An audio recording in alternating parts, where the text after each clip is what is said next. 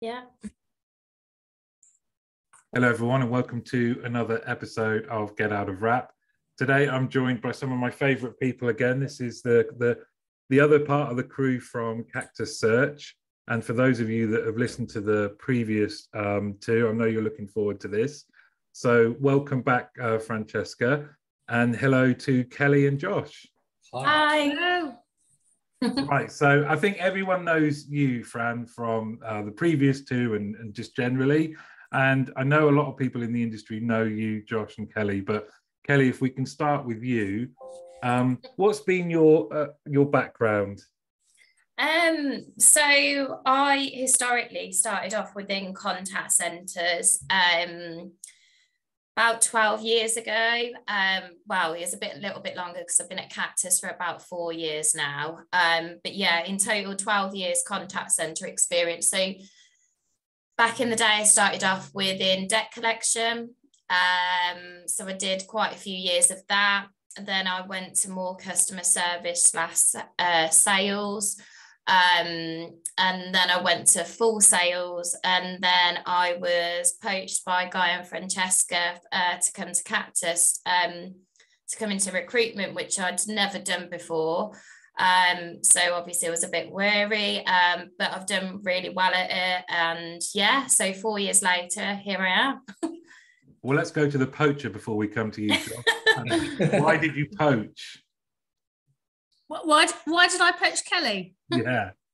Well, that's really easy because we actually went to her, the client she was working for, I went to visit them to talk about some recruitment. And as is often the way, they'll say, well, have a listen in to some of our top performers. So there I was sat next to her listening into these calls. And I thought, oh gosh, she's good, you know, and fearless and all the great qualities you need to be a good recruiter and resilient, all those other things. And in fairness, it wasn't an absolute poach. I don't want my clients to think that I just go around nicking their staff. In fairness, it was a situation where the company was having to make redundancies. So before that happened, I approached Kelly and said, what about something new? I knew she was great on the phones, and yes, I was right. I love it though. Hopefully. It's another example of just how there's so much talent on the phones. It can lend itself to going into lots of other areas. And I think, Josh, that's true of you as well, isn't it? Yeah, so I started probably about 12 years ago at Shop Direct, outbound sales advisor in Worcester. Probably there for about a year and a half. Did some like sales training and that. Then I applied at recruitment company to work at D&G. I lasted about 4 weeks, and when the agency saw my bonus, they said, would you want to come and join recruitment? So yeah, I went in sort of fresh-faced. I was about 18, very low salary, but I thought this could be a good career. And yeah, 4 years ago, applied for Cactus. God, I started within 3 days, and yeah, part of the team now. But yeah, I love it. Before that, it was all temp recruitment. I did like 8 years of temp recruitment. So it was very much 3 o'clock in the morning. I need 6 people at 6 o'clock. And it's just so nice to work in a different industry where I'd say it's not so slower paced, but it's perm recruitment. So booking interviews, and it's a lot easier. So yeah, but yeah, I really enjoy it. I love how everyone that's come on from you guys genuinely seems to have this very authentic kind of enjoyment and affinity to the company. So it's really nice to do these podcasts and kind of share some of that story. And we're going to be talking about a key part of your world, and that's kind of volume recruitment, so volume campaigns. And why is this such a key topic, Fran? The whole volume recruitment piece has evolved hugely over the years, and with us as a business as well. We didn't do it at all when we first started. It's something Guy and I really wanted to develop. We focused historically on management recruitment in contact centres. When we first met and back in our Capita days, I managed all the volume recruitment, outsourced volume recruitment for Capita. So I had lots of experience in it, but knew that to do it really well, you need really good people, and you need a really good engine, and you need good technology. So we had to invest in that. It took a while for us to get the model right, and we got the model right post-COVID, and we were really running some very big campaigns with a whole team dedicated to volume recruitment. And it worked really well. You have to have quite a big pipeline to run a big team of people, because the people on those campaigns were just resourcing. They were. I was driving the business. They were doing the resourcing. So it was great. But COVID it was stressful, I will add.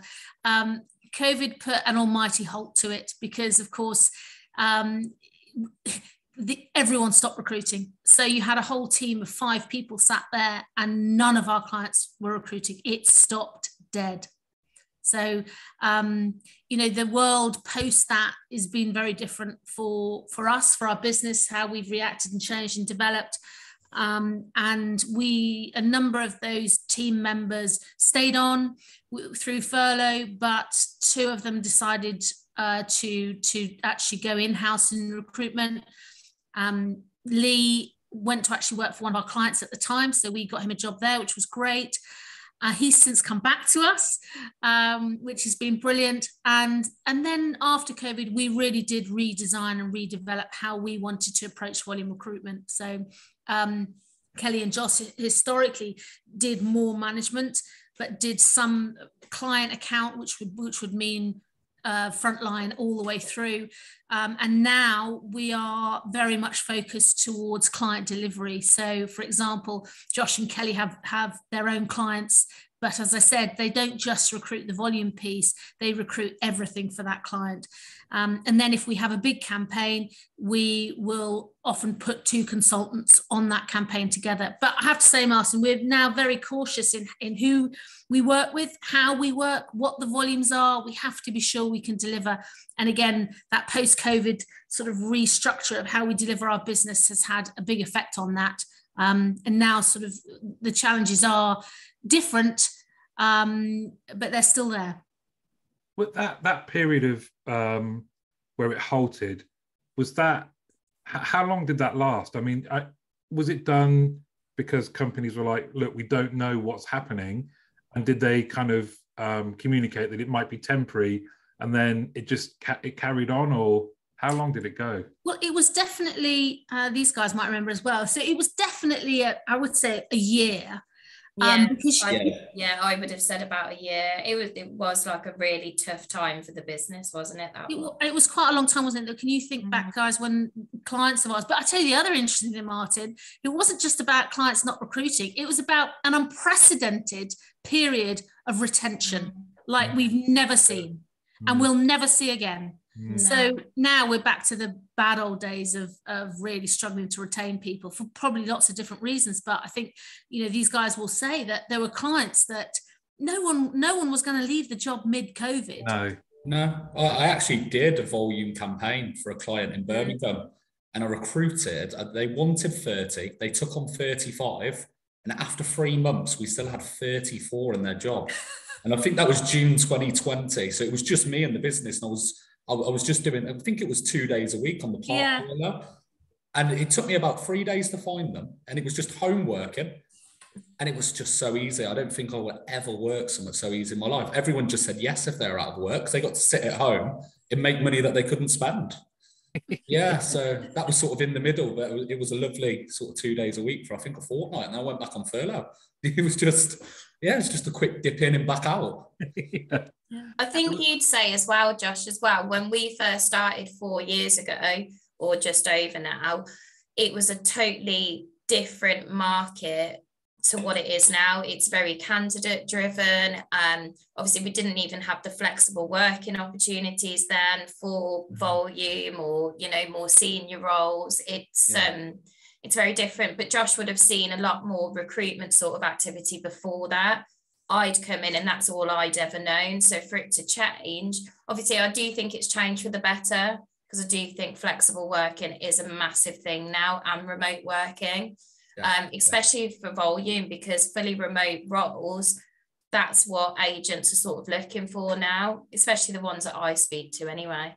I was going to ask, actually, is that the sense then that when you get a requirement in, you're looking at it going, the higher percentage is going to be people that are going to want to work from home. I mean, the stats really speak for itself. And again, Kelly and Josh will tell you that you just talk through, guys, about putting out an advert for home working or hybrid versus putting out an advert for fully in the office. That's crazy. So we posted an advert for a big campaign that we just started 2 weeks ago. We had to deliver, I think it was 18 within a week. So myself and I worked on it with Lee, and it's on the coast. So it's not a great place to recruit. I think there's one other contact centre there. It's hybrid and the numbers are insane. So we had 33 interviews, 28 attended and 20 offers in 3 days. We only did 4 days work on it. But then I'm recruiting another role, which is Central Manchester, which is 4 months in the office and then hybrid. I put the advert on Monday. I've had 7 people apply. It's paying up to 28k for an advisor level role. And that's in Manchester.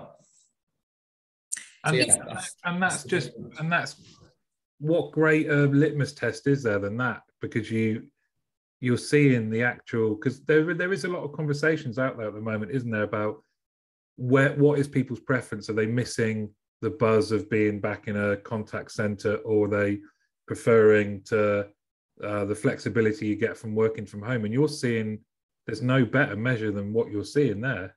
Yeah. I mean, I'd say, I don't know what you guys would agree, but I think there's not one size fits all. It is definitely horses for courses. I think hybrid model is a really good model, but in a hybrid model, as we always say, you still have to find people in that location, because it means they still have to go to the office. A lot of businesses we work with will have 100% remote. Now, to recruit 100% remote is relatively easy, because you've got a big field to play at. But then you have to weigh up, long term and training and development and career and all those other bits. Do you miss out from not being in the office? It's a question that is very difficult to answer, because every business, dependent on the type of call, dependent on the type of demographic, dependent on so many things, has to find what works best for them. And I think on that, we definitely, from a recruitment point of view, is to offer choice.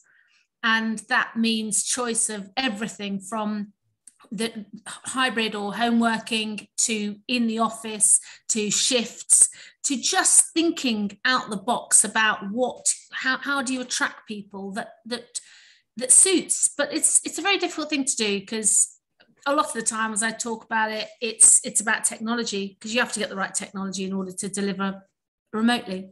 Yeah. And you made that kind of distinction between pre-COVID and post-COVID. So post-COVID, for you guys, what's changed? So now we have to assess whether it's worth actually doing the recruitment. Pre-COVID, if they had staff on site, we really would take it on, because they've got staff there. So someone's done it before. We would have probably 9 times out of 10 took that work on, just said that we're not going to overpromise, we'll try our hardest, and 9 times out of 10 we delivered as well.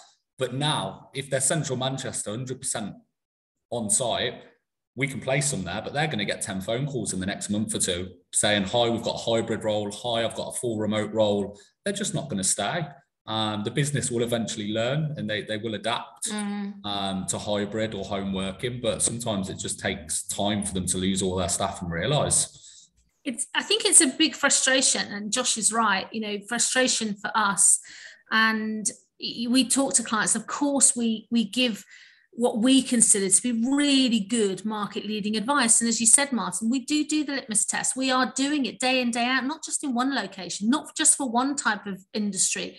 We not just for 10, the volumes are all different. Everything's different. But what we can tell you is, as Josh absolutely says, is if you don't listen to us, or if you don't take some of our advice on board, you're going to have to learn, and it's going to be expensive to learn. And I think that's a massive frustration for us. But we also 100% appreciate and understand that a business can't change its model overnight. Although saying that, a lot did in COVID. But, for a longer term strategy, you've got to get it right. And that's about people, that's about engagement, that's about technology, that's about process, that's about lots of things. I think what we find frustrating is that clients still can't quite grasp it. And so they're going to have to learn the hard way. And some businesses just can't do it. They can't do the hybrids because of like sensitive information. I've spoke to hiring managers. I've literally gone to other sites in the kitchen to try and tempt staff. They're that desperate. It's just been, it's been quite crazy. There's something you said earlier about, for you guys, Kelly, you're working on the management side for a client, and also you will do volume recruitment. Does that really help with understanding the culture, and that you're more aware of what the requirement is because you're seeing kind of both of those different sides? Definitely. I'd completely agree with that, because you get to see what the sort of role responsibilities are for the management and agent level as well. So it gives you a really good understanding of what the business needs are, what the whether it's a contact center operations manager, team manager, it could be associate director, it could be any of those.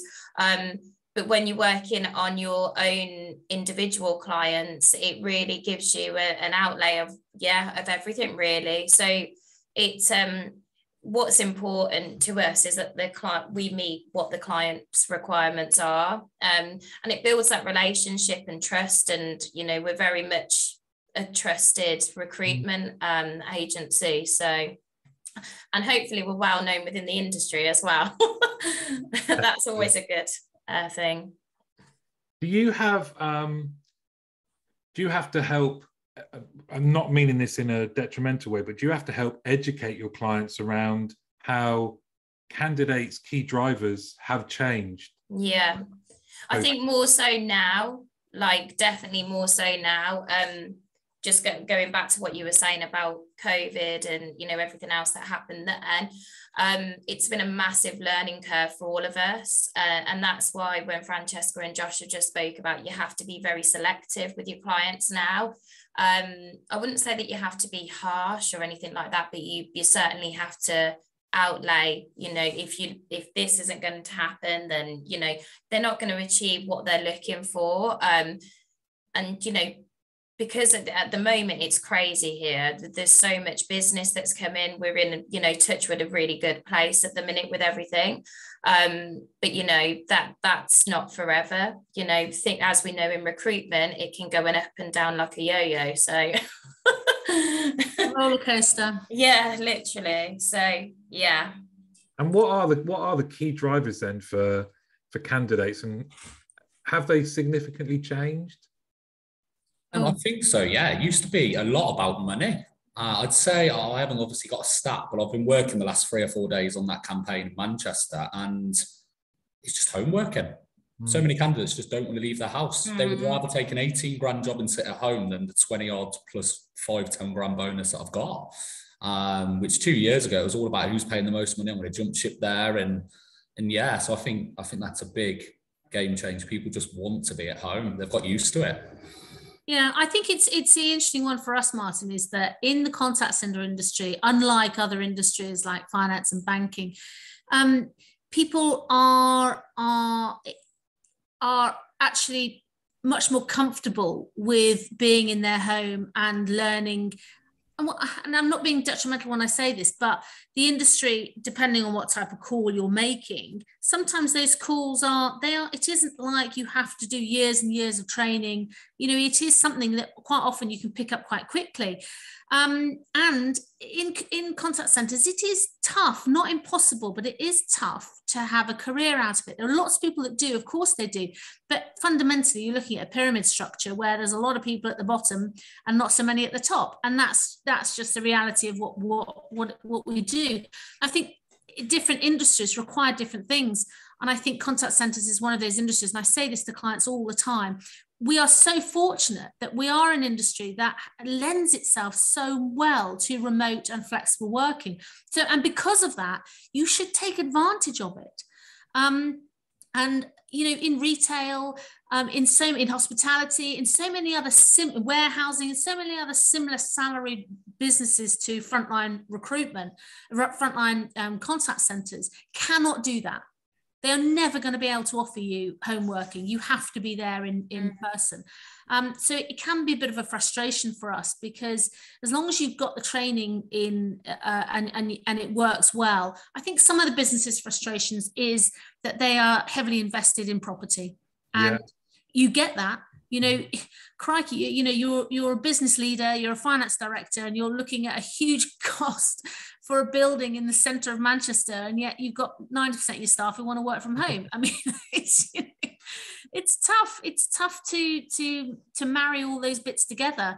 But I think businesses are definitely adapting and learning. And I think that there are lots of models that will come out in the future that will look very different to what was certainly in the contact centre, customer service type world, very different, and sales as well, very, very different.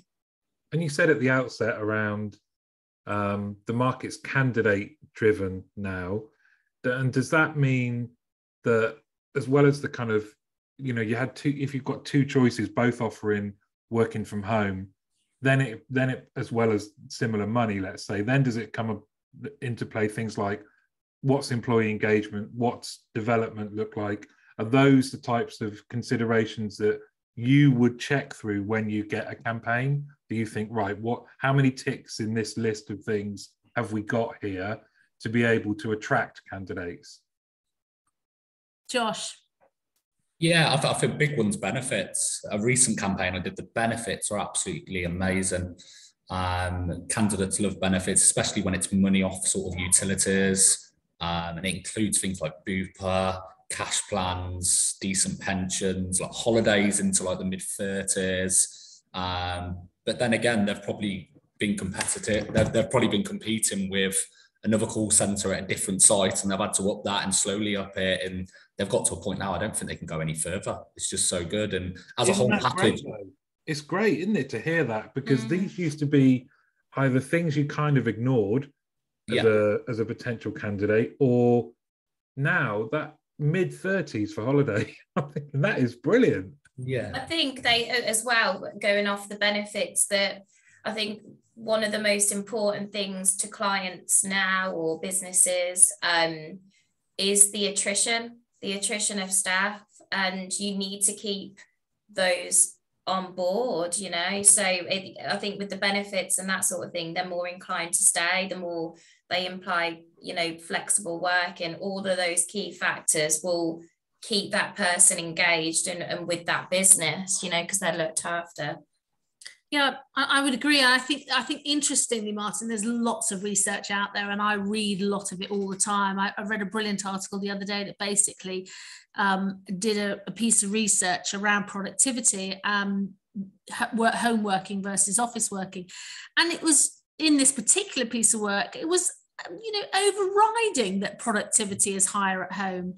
That the amount of time people who in the office are spent chatting, socializing with each other, being on social media far more, just lots of things, lots of distractions, which I'm not necessarily saying are unimportant. I think sometimes those distractions are really important, and they do build a team, and having a fully remote working team doesn't always work. But again, I will caveat that by saying, as a team at Cactus, we are hybrid. We work some of the time in the office, some of the time at home. Every morning we have a Teams meeting where we chat and we laugh, and we sometimes do quizzes and still but we still talk business, but we still maintain that interaction and that fun.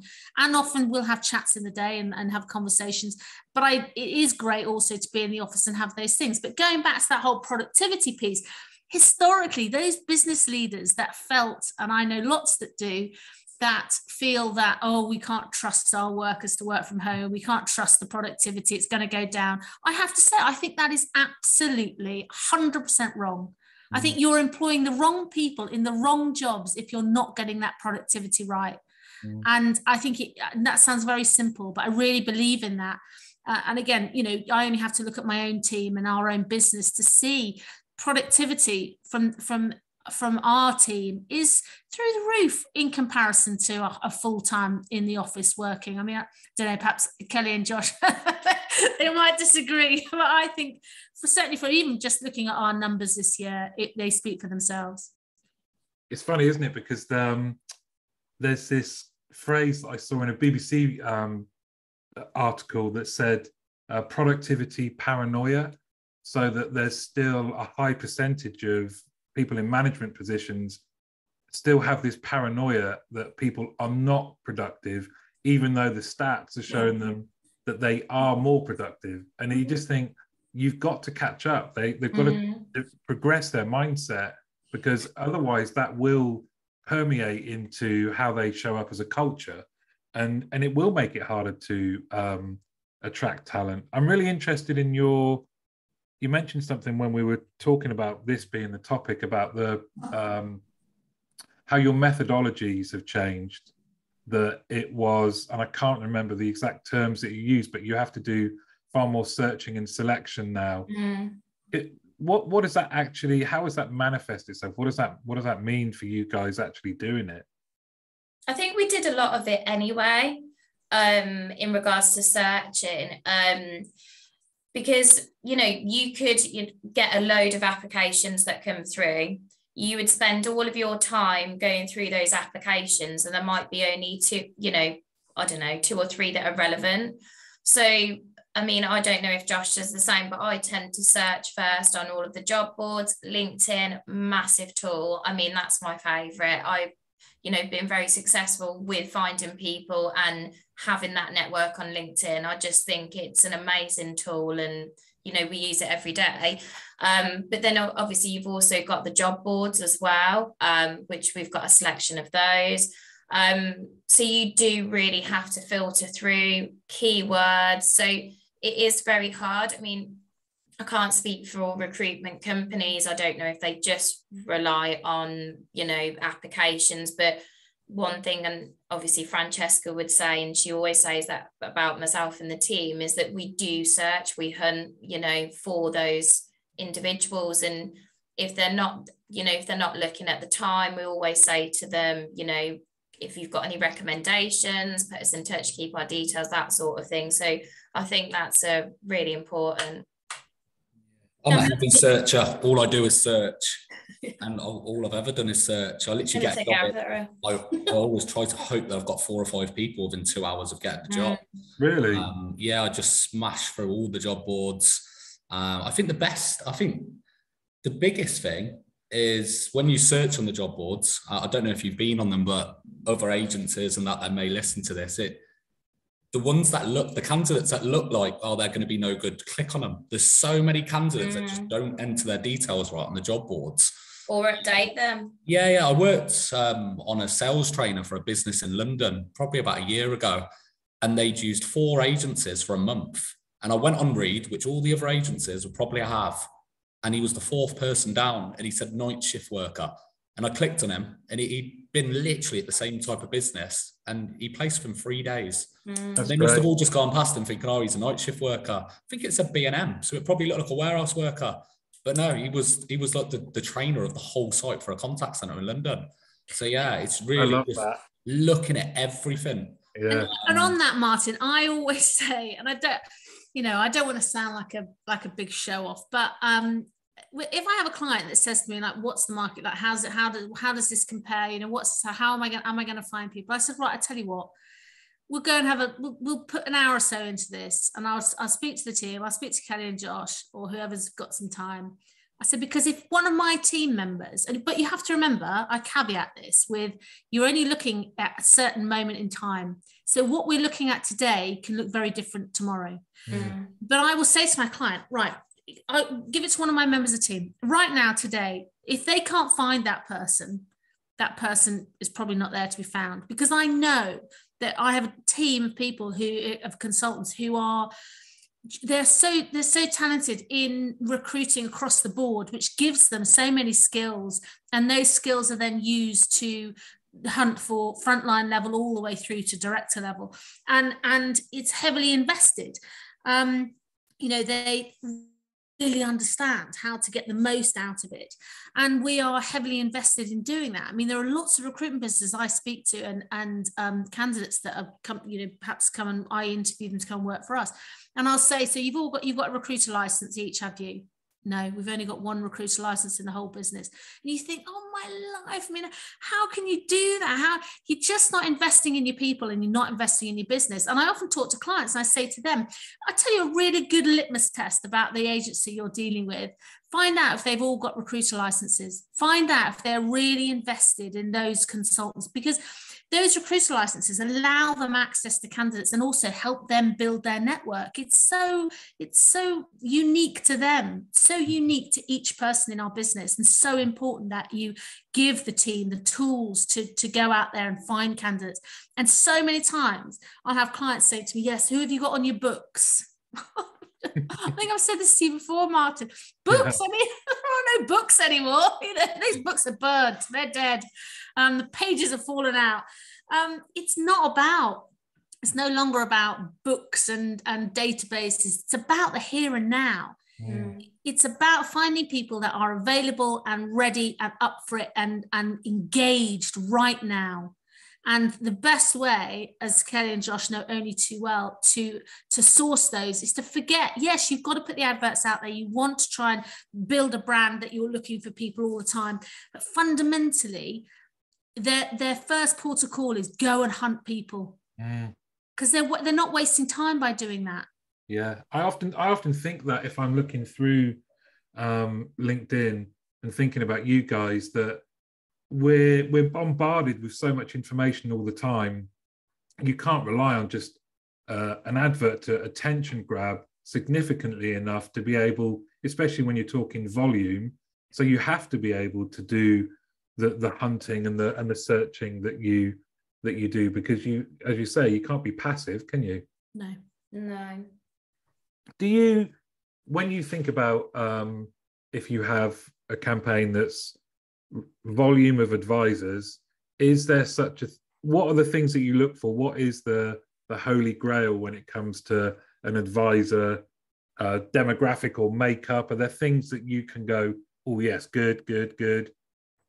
I just think it's based on when you have that initial conversation with your client, they really do set expectations, but also you get the copy of the job spec, you learn about the company values, that sort of thing. But I think really in every sort of advisors, there's two or three sort of key factors that the client will want. It could be contact center. It could be that they have to have come from a regulated background. It could be that they've got to have live chat experience. So it really is client dependent. That's what I would say on that. But I think you guys know, both of you, because obviously we don't just, we have to go hunting for people on paper, but then we speak to them. And I think that another real skill that the team have, especially Kelly and Josh, is that when they're on the phone, they know what good sounds like. Yeah. And they both have a real sense of who is going to actually come across really well. And also, it's not just about that. And again, these guys, I'm probably speaking from them, but it is also about getting a sense of, is that person engaged? Does that person really, do they sound interested in this job, in this client, in this brand, in this product? Do I think this candidate is going to mess me about?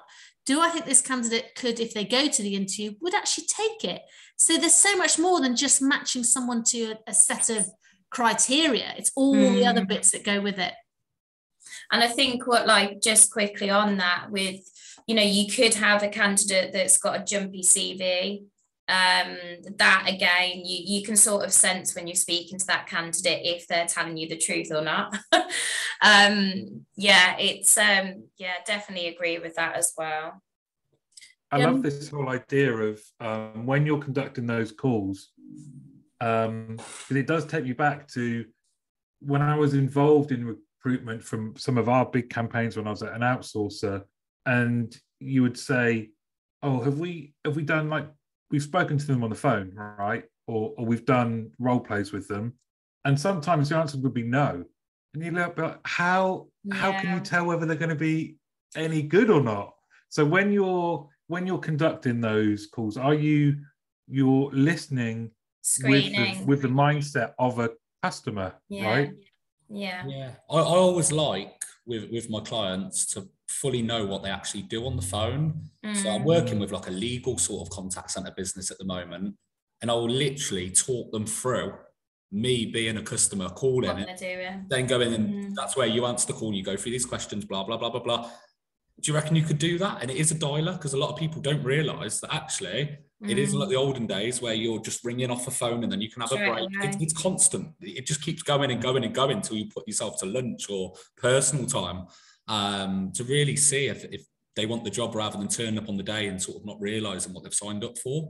I can speak from experience of using the dialers. I did that for many years. Same here. It's you know, you have wrap-up times, you know, break times, you know, it's really hard to get used to that if you're not from that environment. So it is, like Josh said, really important that candidate knows what they're going into. I think on that, Kels, and both of you are absolutely right. Again, I'm sort of I'm promoting these guys, but only because I know these skills work. And the fact is that it is so important. They're investing in this. They're investing in these conversations and asking these questions and ensuring that these candidates really understand what the job is.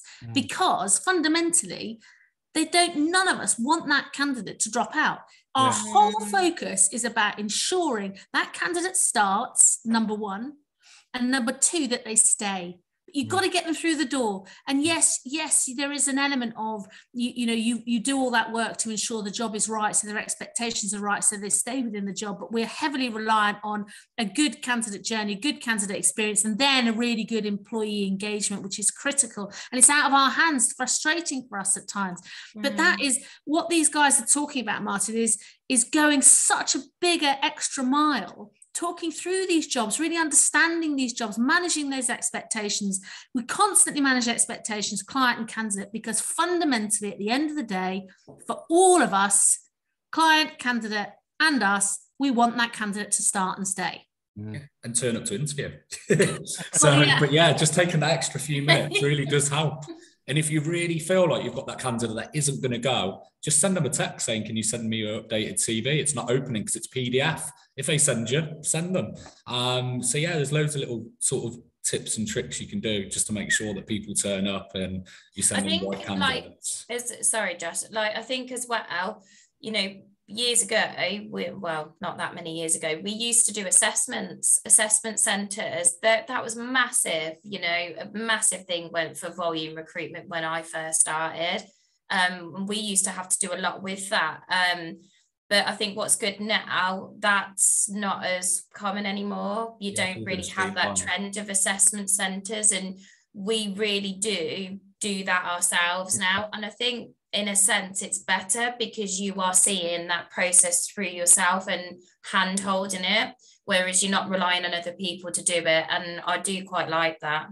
If I was a client listening to this, or a potential client, I would be reassured just how you've talked through that kind of understanding the job that they're going to do, really making sure that the candidates are going into this with their eyes wide open, but also that based on your skills and experience, you're assessing whether someone is answering the right way or sounds committed. This is something that I always think it's like innate, isn't it? It's your skill set based on your experience that sometimes can't be defined, but you know when a candidate is going to be good or not, based on how they're interacting with you. And I think that kind of diligence and the work that you guys will put into that would massively reassure me. It must be tough. It must be tough though if you're not talking for like single candidate, you're talking volume. So to have to do that to everyone and know that, you know what, this person hasn't shown up the way we'd like in how they're interacting with me, so I'm not going to put them through. So I've got to go back and then replace that person. It's tough. I think as well is when you think, you know, you've got a candidate that's really bought in, and this happens a lot, not just volume, it happens with everything, you think, and then they just don't turn up. And it's like, the clients will be like, well, you know, just to let you know, they haven't, why haven't they? And it's like, you can be, you know, 99.9% sure that they are going to turn up that interview, and then you're just ghosted. It's like they've disappeared, they've blocked you off LinkedIn, telephone numbers, and then, you know, it's just crazy, absolutely crazy. Yeah.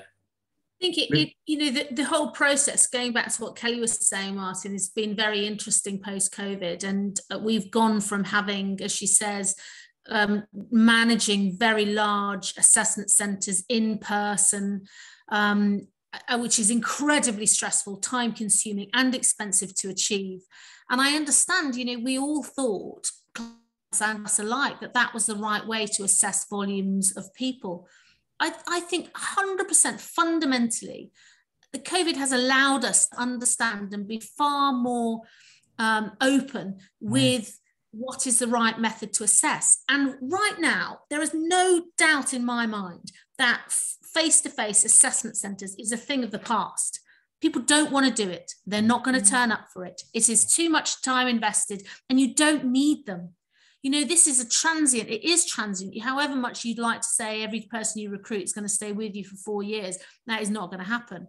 So you've got to accept the fact that you're in a very fast-paced market, and your absolute goal is to recruit the best people you can for your business in as short a time possible. And that means engaging with really good consultants who, as we've talked about, really understand what good looks like, but making sure that you are getting them through, they are engaged, you're assessing them, and that assessment is fit for purpose, and you are offering them a job really quickly and starting them really quickly. I can see that completely. I imagine being on a call with either you, Kelly, or Josh is a far better yardstick of whether someone's going to be good in their role, rather than a group activity at an assessment centre or what all the other things that those assessment centres entailed. Talking to you guys, and do you ever get it that where someone looks good on paper and then just doesn't show up from a communication point of view? Yeah. All the time. Yeah. You are shocked sometimes. You'll see 6 years here, 4 years there, massive names, and yeah, you're just quite shocked that that's their CV. But again, sometimes you just have to put candidates forward because they might just be shy on the day. They could have a personal issue that day. You just don't know. You've got to take everything into consideration. Yeah. And that goes to show for those assessment centres as well. If you're not an outspoken person and you're quite shy, people just go into their bubbles, and they didn't get the job because they didn't speak in a massive group of 10 or 20 people. And now they get that one-to-one with an interviewer or a team leader. And it's a lot easier to open up and potentially get that job where you wouldn't have in the past, just because you're not loud. So some of the best people I ever worked with from an outbound. And also, Kelly, you mentioned debt collection. I always say, if you did well at that, you can do anything in a contact centre. Do you know what? That was one of my favourite jobs. I was there 6.5 years, and it was that was my first. Because prior to that, I did a little bit of waitressing and everything whilst I was at college, but then it was my first ever, you know, concrete job, and I lasted there for quite a while, and I really, really enjoyed it. You know, a lot of people think it's give me your money and that's it, but it's really not. It's, you know, about understanding, you know, why they are. Not everyone isn't in a position where they don't want to pay. It's just because they can't. It's about help supporting them and, you know, achieving, you know, not just for the business, but for affordability for them as well and their families. So, and you also have the reverse, don't you? Just going back, that Josh, where you said that you found, you know, you can't be fooled by the CV or what's shown up on a job board. And I hadn't ever really thought about that, where people have just put in the bare minimum of information, and it's you guys that have to go in and explore and look at everyone. I mean, has that also changed post-COVID?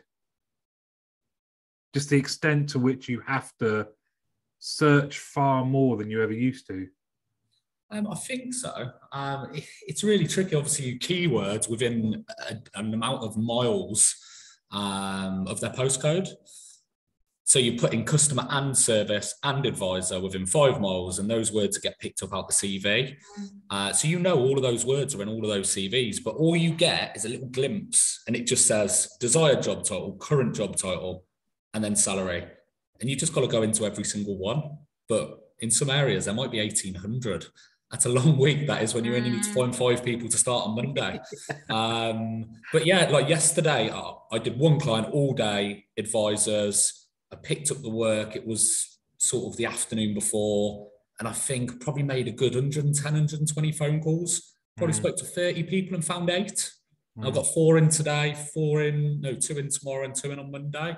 So if you can put the effort in, that's 8 potential starters. Do you know the time times? Those 8 start up and 5 get the job. It's a really good day's work. Do you know the times that they're all meant to be going for their interviews, and you're kind of like expectant? Yeah, of course. Yeah, I know everything. I'm really bad compared to everything. Everything's in my head. If anything ever happens to me, no one will know what's going on. I know Kelly's really good with her admin, but I ran a HGV logistics team for like 2 years, and I had about 90 drivers. I knew all their shifts. I knew all their days off. And back then, the people I used to work with say, like, if you ever have a day off, everything was in my head. Josh, if you were a woman and you ever had to go through menopause, you'd be absolutely screwed. Yeah, that's true. Then on the flip side, someone might get a job in the office, and I could have spoke to a candidate 3 years ago, and I remember their name.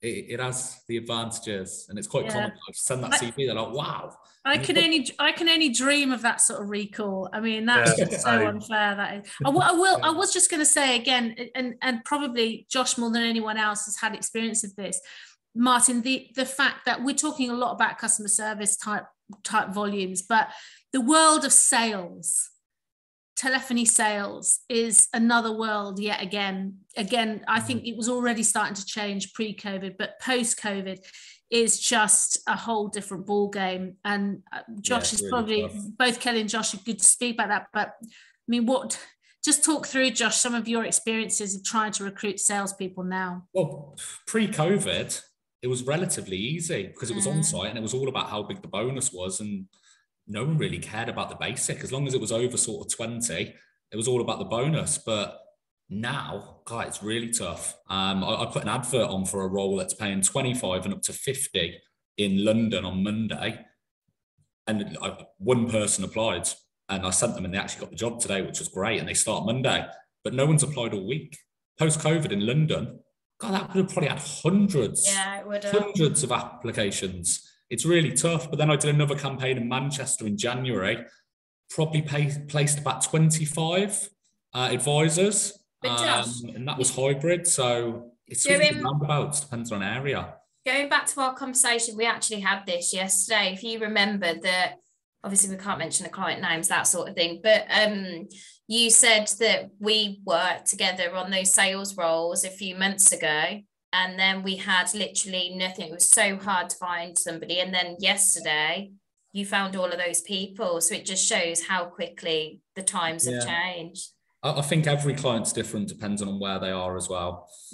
We get some really easy areas, and we get some difficult ones. I did nearly 80, 90 positions in Bristow pre-COVID, and I'd say 50% of them I was recruiting in London because they were languages. And I was setting up virtual interviews, and then I was going on spareroom.com, and I was trying to help them find a property so they could move to and start their new career. Honestly, I was going on there, and I was helping them set up like rooms and stuff. Going on Google Maps. They wouldn't move now. It's a totally different world. That business have had to adopt home working. Some of their advisors live in Cornwall. They're up in Edinburgh.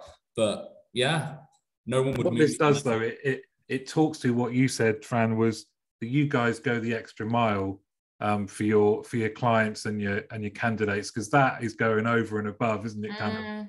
Yeah, I used to send them an email with like the local shopping centre, Bristow Village, everything you can do in the local area, how nice it was compared to London because the countryside. And literally, so many people did move. It was a really good job, though. It was a good job. We used to call him like the letting agent as well as recruitment. I think think what it does say though is, just going back to that whole piece about sales, is it has changed, and the perception of selling has changed so much over time, and it is a tough job. I think it makes people realize, you know, in a similar vein, recruitment is a very tough job, and you've got to be incredibly resilient. And I think only now our industry is understanding the reward is really important, because you don't do it for any other reason. You know, you know, you can enjoy the customer service, you can get a good feeling about it. You like, you know, you can be slightly, it's a little bit more around the feeling that you get about doing that job, the good feeling. In sales, to be really good at it, you do it because of the reward. Yeah. And I think that we're now at a point where businesses are finally understanding that it is the engine room of your business, and it deserves to be put up there in terms of what that reward looks like. And those companies that don't get it, and those companies that don't offer the reward, they're not going to get the results. No. And it's that simple. You it's always come across every time we've done a podcast, just how much you work for your clients, and how committed you are. From your point of view, and that sense of partnership with your clients is really important. When you have a new client come on, are there things that you hope for, that you hope that you're going to get from them, from the straight off the bat? Well, I'm just going to say one thing on that, and then I'm going to leave Kelly and Josh to say what they would say. The biggest hope I have is you have a client that is really listening to you and is engaged with you and is taking on board what you're saying. And that it's just, often we come off the phone, we've had an initial meeting with a client, and you'll get a real sense of, and the best thing ever is when you come off and you think, they really get it, they understand it, they've done it, they really, you know, you're in the same corner, you're fighting the same battle, you're going towards the same goal. The business might not be able to provide all the things that you'd like it to, but just to have that empathy, for me, is one of the best bits. And I'll leave Kelly and Josh to say what for them. Pace. I can't reiterate pace enough. Like, how fast clients are going to move, for one.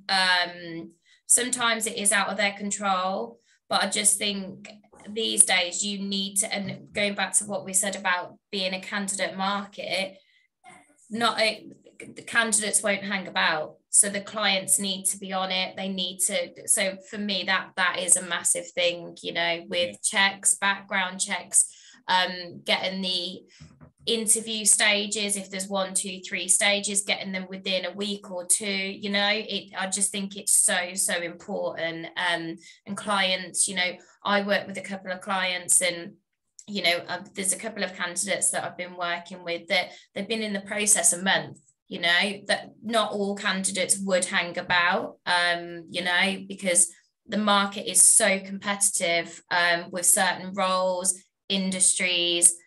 You know, it might not be the same as today as it is tomorrow. You know, it changes all of the time, as we know. But yeah, I just think time is just so important. That's a great consideration. It's one that I hadn't even really considered. But you need to help the client have that urgency to go, look, you're going to lose these good candidates if you're not on it. Yeah, and Kelly's very good at that, because we do joint stuff together, and she usually takes the leads. She's really good at that. That's why I come from debt collection. You have to chase. You have to chase. The thing is, you know, that client could be doing 101 other things. You know, they have, you know, busy lives, and we appreciate that.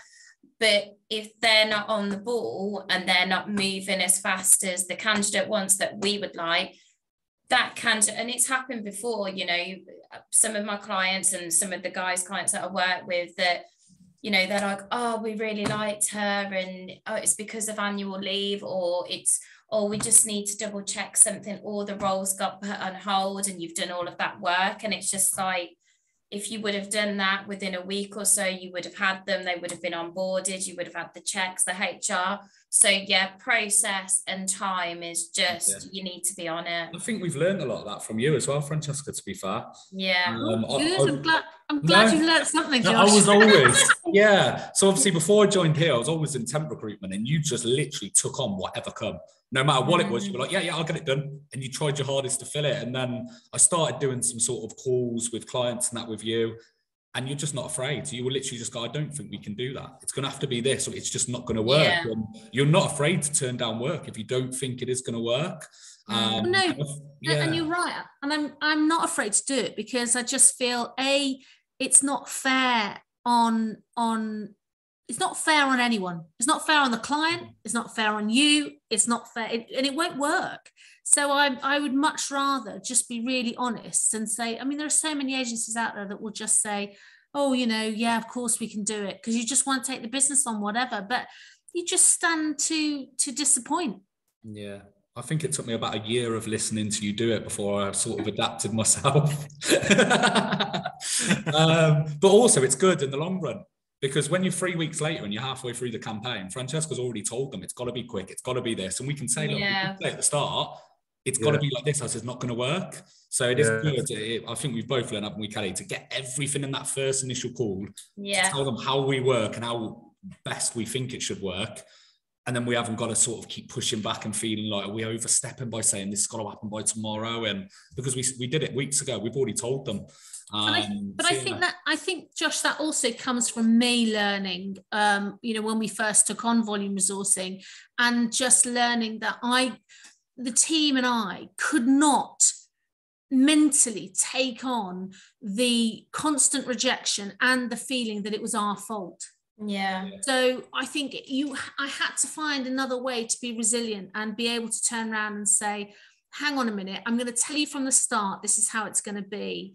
And I cannot afford for you, Mr. Client, to blame me and my consultants for candidates not turning up, for numbers not being, because I'm going to give you everything I've got, but I can only lead the horse to water. I cannot make it drink.